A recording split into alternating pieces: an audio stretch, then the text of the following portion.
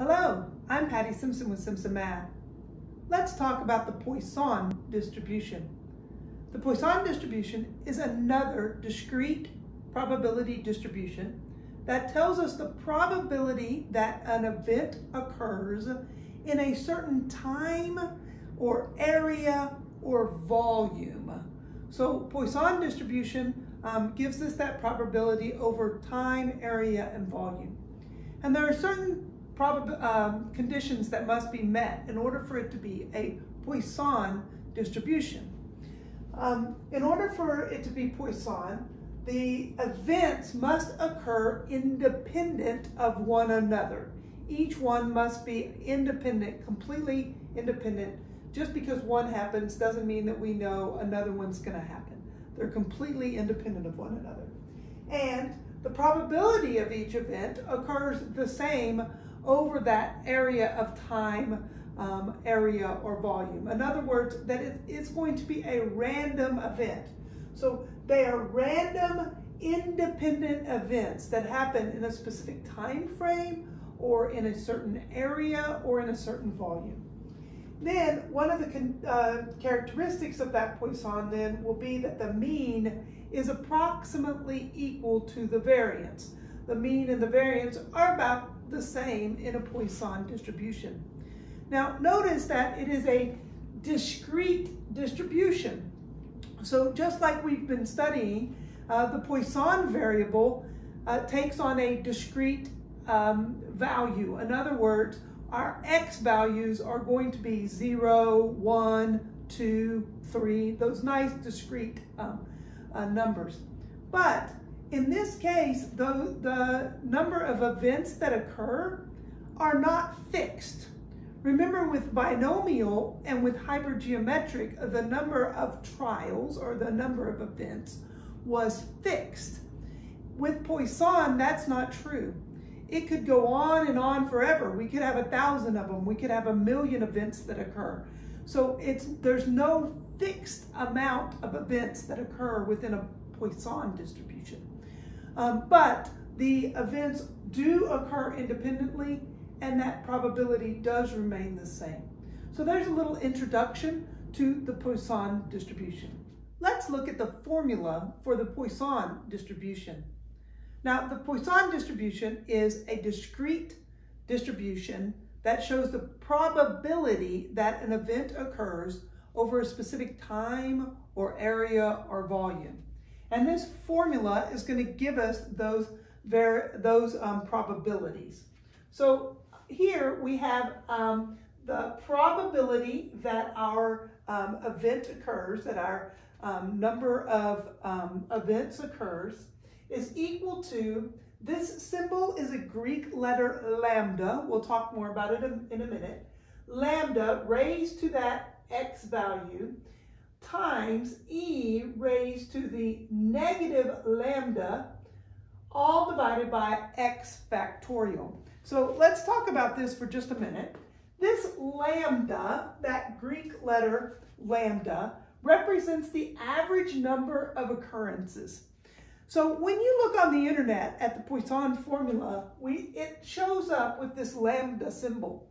But to me, that seems a little silly, because we already have a symbol for average number. We already have a symbol for that. Our symbol is mu.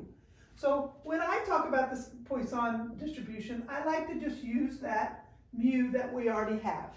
So I'm just going to replace all the lambdas in this formula with mu, because they're the same thing, the average number raised to our number of successes, or the variable we're looking for.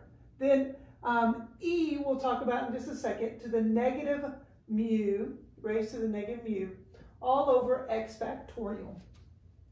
Now, this negative exponent means that it's 1 over that number. Or, if you remember from algebra, what it does is it just flips that to the bottom.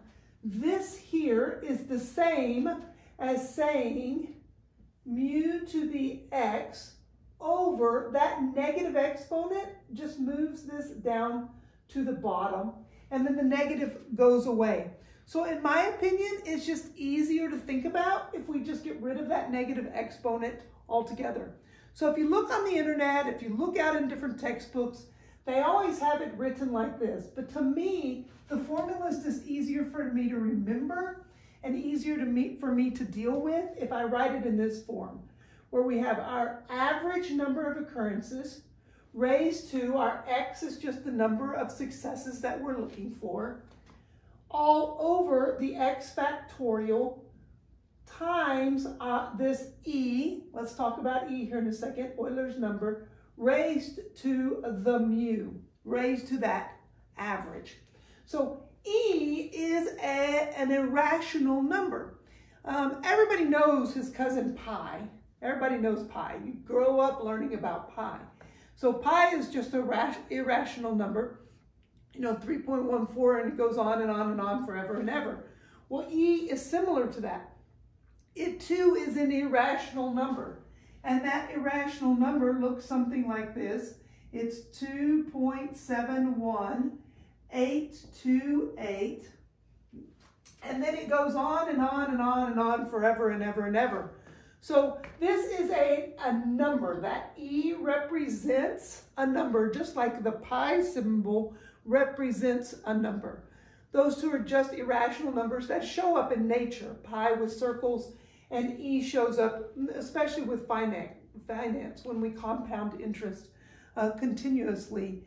Euler's number there shows up over and over and over again.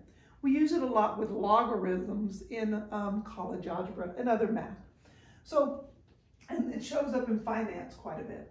So here, that Euler's number, that E, is just going to be here on the bottom, that 2.71-ish approximation, raised to the average. Now, when I say that I wanted an exact form, then we're just going to leave that letter E, because we can't write down the exact number because it goes on and on forever. If, however, I ask you to approximate, then in that case, we're just going to make it 2.7. That's a good approximation of our E. So here is the formula that we're going to use when we're dealing with our Poisson distribution. A couple of characteristics that we need to know about this Poisson distribution is that the mean is approximately the same as the variance. So in some of our problems, we'll be given the mean, which is our lambda or our mu for our formula. But in some of the problems, we'll just be given our variance. So just remember that the variance and the mean are approximately the same. So if you're given the variance, then in that case, that will be your lambda or your mu. Because of that, remember that your variance is your standard deviation squared. This is your variance.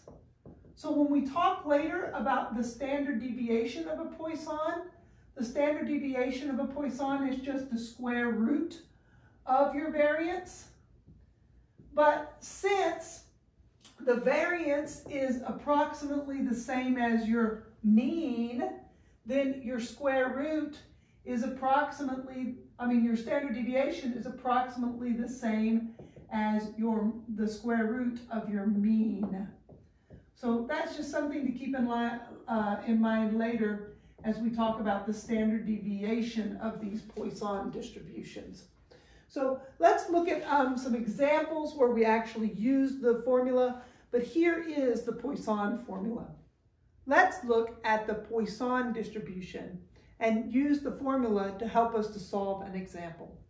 So remember that we've looked at the formula here of the Poisson distribution. We saw that if we look on the internet or in books, we'll probably see it in this form, but we kind of like it in this form where we just say that our lambda is the same as the average, so we're just going to use our mu for that lambda. And then x is the number of successes, and then E is Euler's number there, where it's approximately that irrational number that's approximately 2.718281828 4590 45 forever and ever and ever. It just goes on and on and on. So that's that irrational number. And so we have that average raised to our number of successes over the number of successes factorial times e raised to the average number. So here's an example of that.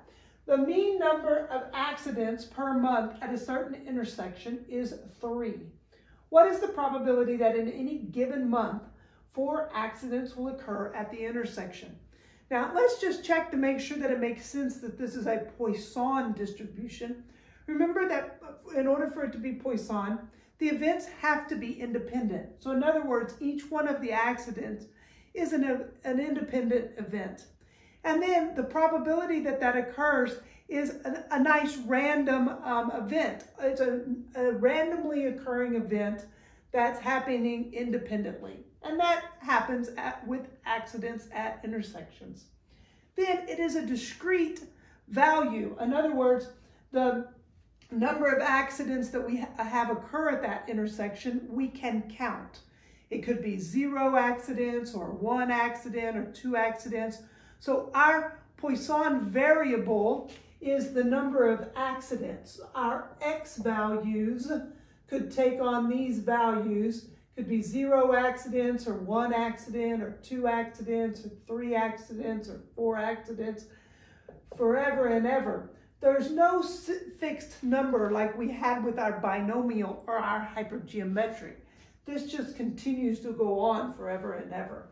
So if we were making a probability distribution, we would have our random variable on one side and then the probability on the other. So in this case, we're looking though at the probability that we have exactly 4 accidents within the month. So we're looking for that probability of 4 accidents within the month. So we're going to use our Poisson distribution formula there to help us out. Really, we only have 2 things that we need. We need our average and the number of accidents that we're looking for, that number of those events. So in this case, our average is 3, the mean number is 3, and our number of successes or the number of events we're looking for is 4. Now I'm just going to take that and plug it in or substitute it into my formula. So I'm looking for when my x value equals 4. The way I remember this formula is the x and the mu are both on the top and on the bottom. There's one of each on the top and on the bottom. Then they kind of swap places in that there's the x is an exponent up here and the mu's a base. And down on the bottom, the mu is an exponent where the x is a base. So they kind of swap places. Then that helps me remember where all the values go. All I have to remember then is that x factorial. X is the one that's factorial. So have that x factorial on bottom, then e raised to my average of 3. Then since the mu was the exponent here, I know my x is going to be the exponent there, and this is going to be the base. Now I'm just going to do a little arithmetic. 3 to the 4th power just means 3 times 3 times 3 times 3. And 4 factorial, remember, is 4 times 3 times 2 times 1. Then I have e to the 3rd power. Now, the 3's, I'm going to go ahead and simplify before I multiply, so I don't have to simplify later. This 3 and that 3 can reduce.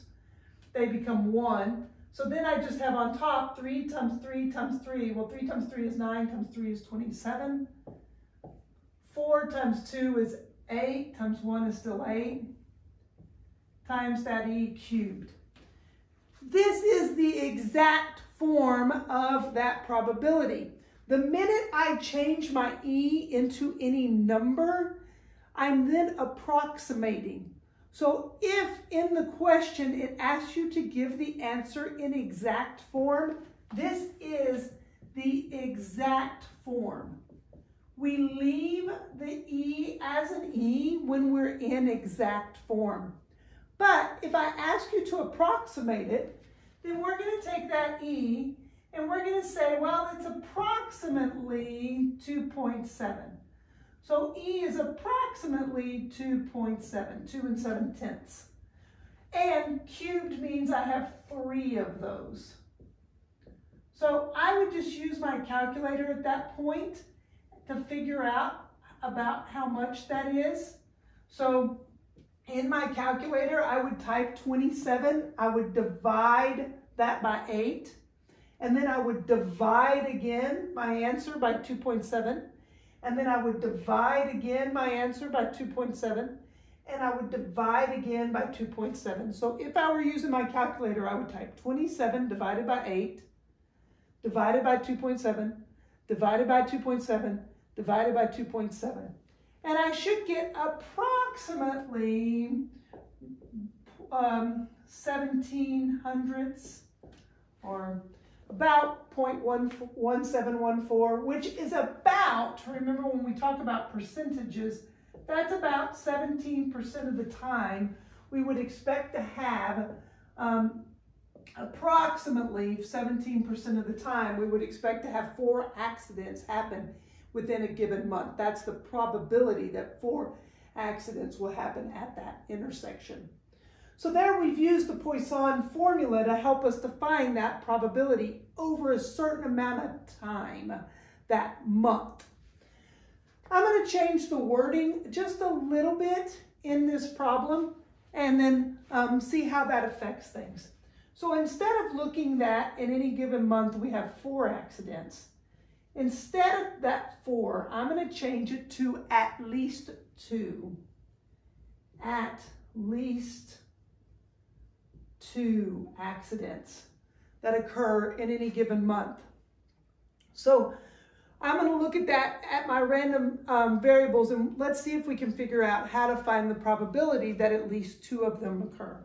Remember that wording of at least 2 can be tricky, but I always like to think of it in terms of if the doctor tells me I can have at least 2 medicines, or at least put at least 2 bandages on there, that means 2 or 3 or 4 or 5. You know, drink at least 2 bottles of water means you're drinking 2 or 3 or 4 or 5 or 6 forever and ever out there. So it's 2 or more. This at least 2 means 2 or more. So if I look at my probability distribution here, it's this, you know, I'm looking at 2 or more. And we've seen before, in order to find that probability, we would have to find the probability of 2, find the probability of 3, find the probability of 4, find the probability of 5, find the probability of 6, etc., etc., etc. And then once we found all those probabilities, add them together. But in this case, we can't find all those probabilities because it goes on forever and ever. So we can't find all the probabilities. This is a situation where we are going to have to use our complement. Notice the 2 that are not part of that set are the 0 and the 1. So this 0 and 1 are the complement to at least 2. Less than 2 is the complement to at least 2. So if we find the probability, in order to find the probability of at least 2, this says 2 or more, that equal to means it's equal to 2, and then this is greater than, the alligator's eating the bigger number, so it's greater than or equal to 2. In order to find that probability, I'm going to use the complement. I'm going to take the whole set. Remember, they all add up to be 100%, or they all add up to be 1. And I'm going to subtract off the probability of 0 plus the probability of 1. So I'm going to find these 2 probabilities, add them together, and then subtract it off, and that's going to give me this set, that probability that it's at least 2. So I have to change things a little bit. I now have 2 different problems I'm going to do. I'm going to find the probability of 0, and I'm going to find the probability of 1, and I'm going to add those together. So my mu changes, My mu is still 3. Actually, it does not change. The average within the problems is still 3. It's just my number of successes now changes. First, I'm going to find 0. So I'm just going to come to each one of the places where I had an x of 4, and I'm going to change that to a 0. Then I'm going to erase all this so that I can find the probability of 0. And the probability of 0, well, any number raised to the 0 power, any non-zero number raised to the 0 power is equal to 1. So anytime we raise it to the 0 power, we're looking at 1 there. And we know that 0 factorial is defined as 1. So we have 1 over 1 times e cubed, which is just 1 over e cubed. So that's our probability that x equals 0. Now, let's find the probability that x equals 1. Well, in order to find the probability that x equals 1, our mu stays 3, but in this case, my x is going to be 1. So just everywhere I had an x value there of 0, I'm going to change it into a 1. So 3 to the first power is just 3, and then 1 factorial is 1. So then 3 over 1 times e cubed is just 3 over e cubed. Now, I'm going to take those two values and I'm going to add them together. My 1 over e cubed plus my 3 over e cubed. So the probability of 0 plus the probability of 1 is just equal to 1 over e cubed plus 3 over e cubed. We have a common denominator, so we can add these fractions. Remember, with the common denominator, we just keep that common denominator. We don't add our denominators. And then I just add my numerator. 3 plus 1 is 4. Now, I'm going to take that value and I'm going to subtract it from 1 to find the probability of at least 2. So now I have 1 minus the 4 over e cubed. Remember, I can change 1. I have to find a common denominator in order to subtract them. So I can rewrite this 1 as e cubed over e cubed. I keep my denominator to be e cubed, but my numerator, I'm going to have to leave. These two guys are not nice to add together. They're not like terms there. That e cubed minus 4, I'm going to leave it like this for my exact form. So here it is in exact form, that probability. It doesn't mean a lot to us though in this form. So now I'm going to give an approximation of that. So in my calculator, I would put in 2.7 cubed and I would subtract 4 from that. And you should get something. If you do 2.7 cubed minus 4, you should get about 15.683-ish. And then on the bottom, that e cubed, or that 2.7 cubed, is about 19, it's about 19, about 20, 19.683, about that much. And then if you do that division, you should get about 80%. So about 80% of the time, we're going to have at least 2 accidents at that intersection. So here's where I have to use that complement when I'm dealing with the Poisson, because we do not have a fixed number of trials.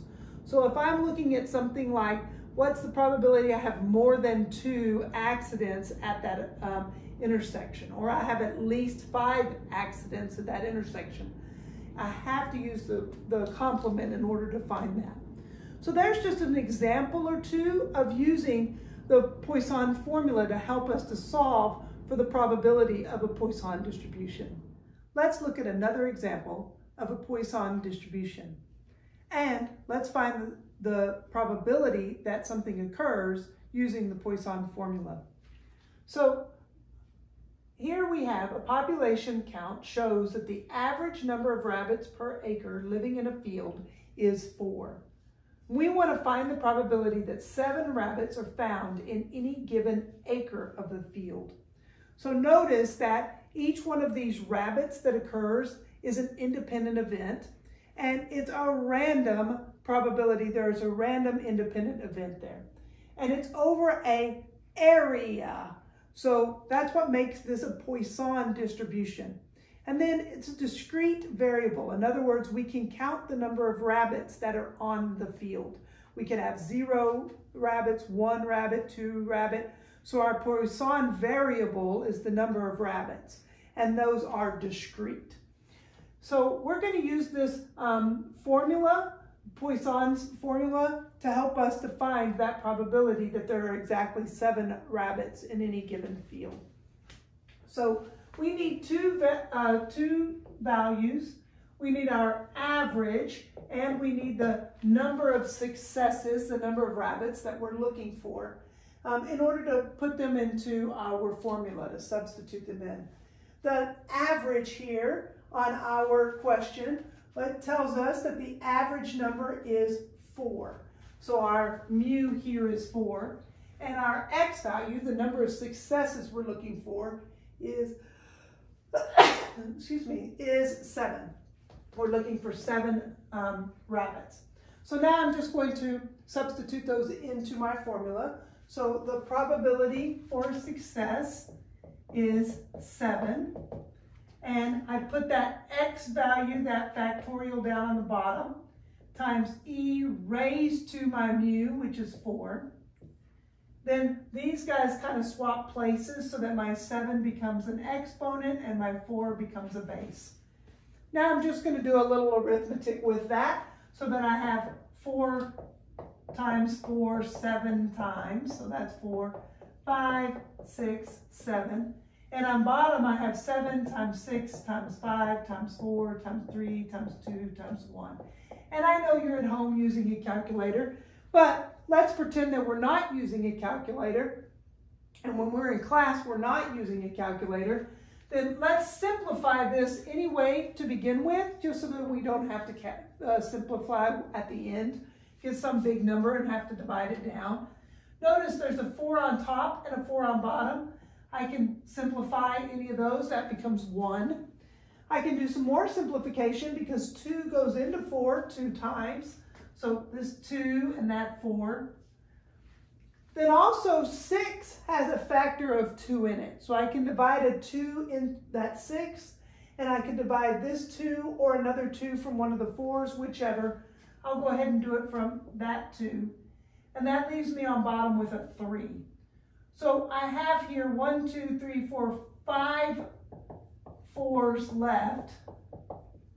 And on bottom I have 7 times 3 times 5 times 3 times 1 times e to the 4th. Now I can do a little bit of arithmetic. 4 times 4 is 16. 4 times 4 is 16. So I really have 16 times 16 times 4. And here I've got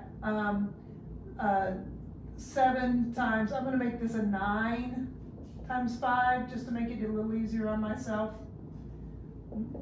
Then I know 16 times 16 is 256 times 4, one of those nice perfect squares. And then 63 times 5 down here on the bottom.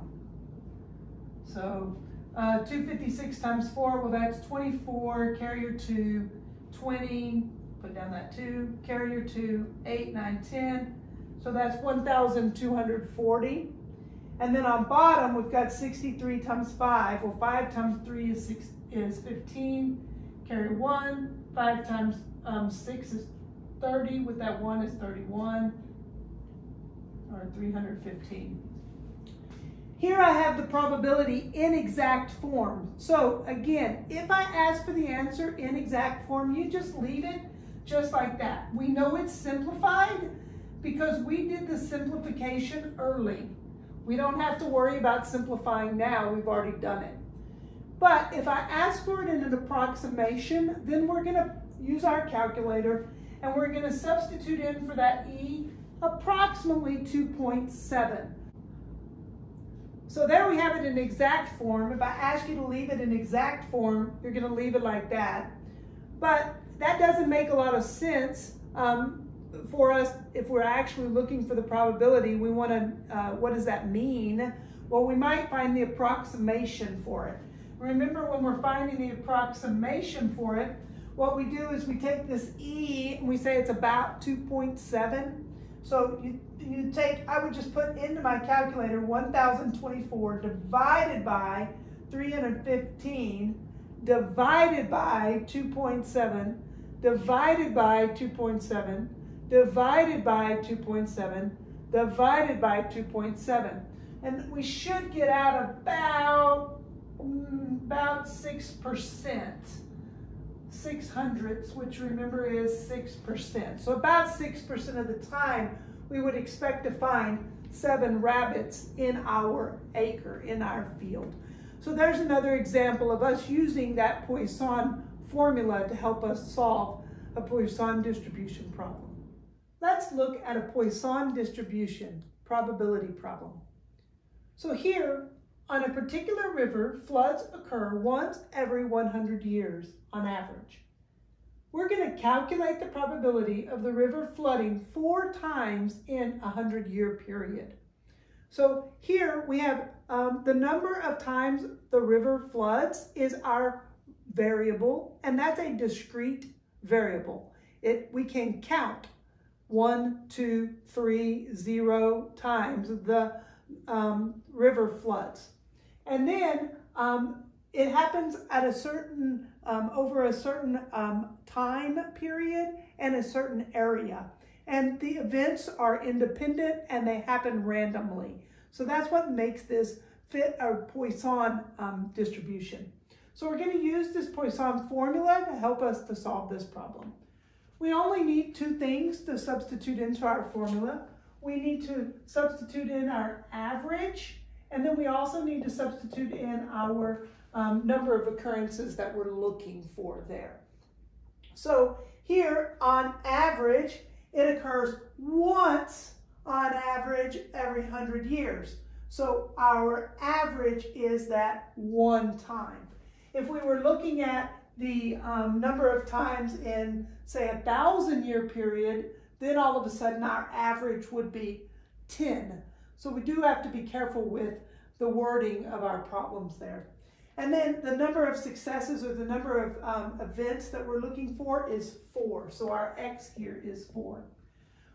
We're going to substitute this into our formula. So we have the probability of that X equals 4. And now we just take and substitute in. We remember that our X is on bottom, that factorial, with E raised to our mean. And then our X and our mu just swap places up on top. So since this was a exponent down on bottom, I know it's going to be the base on top. And this is going to be the exponent on top. So I have 1 to the 4th power, which is still just 1, over 4 factorial, remember, is 4 times 3 times 2 times 1. And e to the 1st power is just 1. Do my multiplication. 4 times 3 is 12, times 2 is 24, times 1 is still 24. So there it is in our exact form. So if I ask for the answer in exact form, we just leave it with as 1 over 24 e times e there. But if we wanted to approximate it, then we're going to make this e 2.7, because e is approximately 2.7. So then we just put into our calculator 1 divided by 24 divided by 2.7, and we should get out about 0.015-ish, which is about 1.5% of the time. We would expect there to be 4 floods on this river in that 100-year period. Well, what if we wanted to know, I'm going to change this question just a little bit. What if instead of wanting to know what the probability of the river flooding 4 times is, instead, what if we wanted to know at least 1 time? What's the probability it floods at least 1 time? Well, in that case, my x value is going to change. So first, let's look at the distribution that would be our probability distribution. So our x values, what can they take on? Well, the river could flood 0 times, or the river could flood 1 time, or 2 times, or 3 times, or 4 times. And this just goes on and on and on forever. And we want to know what's the probability of at least 1. Remember that at least 1 means 1 or more. So that means we're looking for these probabilities, 1, 2, 3, 4, and forever and ever. So we would have to find the probability of 1 and add it to the probability of 2 and add it to the probability of 3. We would do this all day and still not be done because this goes on and on forever. So instead, what we're going to do is we're going to find the probability of 0.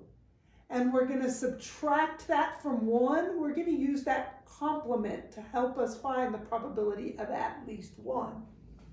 So the probability of that x is at least 1 is 1 minus, use your complement, 1 minus the probability of 0. Notice that the 0 is not part of the set. So if I find this probability and I subtract it from the whole set, then I'll know this probability. So the probability of 0, well, I just put in 0 everywhere there was a 4 before. So I have 1 to the 0 power, 0 factorial, e to the first power. Any non-zero number raised to the 0 power is equal to 1. So anytime we're raising it to the 0 power, it's just equal to 1. And 0 factorial is just 1, so 1 times e to the first power is just e. So the probability that it happens 0 times, that there are 0 floods, is 1 over e. Again, that is my exact answer. I can't, we can't write this number any more exact, so I have to just leave it as that e to show what that means. But that leaves us, it makes it a little hard to interpret that way. So well, first let's find the exact form of that probability. So we're still looking for the probability that x is at least 1. So I'm going to do 1 minus the probability of 0 was 1 over e. I kind of lost some notation there. I should have had that 1 minus there and the 1 minus there in order for those all to be equal. So remember, when we're subtracting, we need a common denominator. So I'm going to turn that 1 into e over e. I keep my denominator, and my numerator is e minus 1. So there it is in exact form. That's the probability that we get at least 1 flood on that river. But again, that's hard to interpret. So let's find an approximation of it. And in order to find an approximation of it, we're just going to say that e is about 2.7. So we have 2.7 minus 1, which would give us 1.7. Divide that by 2.7, and we get about 0.63, or about 63% of the time, we're going to get at least one flood 63% of the time, which means that 47% of the time you get 0 floods, thereabouts. So just using that Poisson distribution. Now, there's one other thing that we can tell from the Poisson distribution. Let's change this just a little bit. And let me ask you this question. I want to know, about 75% of the time, how many floods would we expect to have? So remember that we could use Chevyshevs to help us to determine that. Remember, within Chevyshevs, we know that 75% of our data falls within 2 standard deviations from our mean. So if we could figure out the standard deviation of this Poisson distribution, then we could start to figure out where 75% of our data would fall. And it just so happens that in Poisson distributions that our standard deviation is equal to the square root of our mean, because our mean is about the same as our variance. So our mean and our variance are about the same. So that can help us to find then the standard deviation, because we know that the standard deviation is just the square root of that variance. Our standard deviation, which is that sigma, is equal to the square root of our variance. But our variance is about the same as our mean. So we can find the standard deviation just by substituting in there our mean. In this case, the square root of 1 is equal to 1. So our standard deviation is about 1. So then we can say, well, I know that 75% of the time then, that my mean on average, there's 1 flood. If I go out 1 standard deviation, I'm at 2. 2 standard deviations, I'm at 3. If I go backwards 1 standard deviation, I'm at 0. Backwards another, -1. That doesn't really make sense. We can't have a -1 flood. But my data, if I'm recording every 100 years how many floods there are, 75% of my data would be between -1 and 3. And then remember from Chebyshev's that 88.9% of my data would fall between then, would be out 3 standard deviations, so between -2 and 4. So if I have 5 floods on this river, I know that that's an unusual event. If I have more than 4, you know, it's outside of that 88% of the time it should fall within this. So that's a weird thing that's happening. And then I can begin to ask myself why. So if within 100 years I have 5 floods on the river, I can go, wow, that's a weird thing. That probability that that happens is rare. I wonder why it's flooding. Maybe the path of the river has changed. Or maybe humans have built things in the way of that river, and so now it's flooding more. Or maybe we got more rain and that caused it to flood more often. What is it that's causing that improbable event to occur? So we can use ideas like that, Chebyshev's theorem, along with our probabilities to help us to look at our world and go, wow, that's a really weird thing that's happening. I wonder what's causing that. So there's just another example of our Poisson distribution and using that formula to solve for probabilities. Let's look at how we can tell the difference between the 3 discrete distributions that we've looked at: binomial distribution, hypergeometric, and Poisson.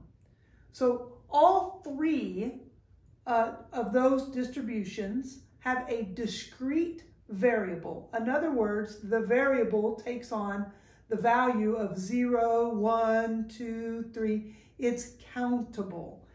So with the binomial, and all 3 of the distributions have 2 outcomes. You have a success or a failure, 2 different outcomes. So how do we know the difference or when to use with each one? With a binomial, there's a fixed number of trials each time. There's a fixed number of patients we're looking at, fixed number of times we're rolling the dice, fixed number of times we're spinning the spinner, a set number of times. And the probability for binomial always remains the same. So maybe the patient has a 30% chance of being cured, or the plant has a 10% chance of growing, or on a dice, it's always 1 out of 6 chance that I get a certain number. That probability stays the same. Or you could think with replacement for binomial. Now that's different from a hypergeometric. With the hypergeometric, you also have a fixed number of trials, so that you, again, are doing something 3 times, or you're looking at a set number of people. But the probability here does not remain the same.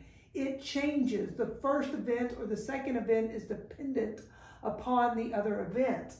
Or you could think without replacement, if I'm pulling from a group and not replacing.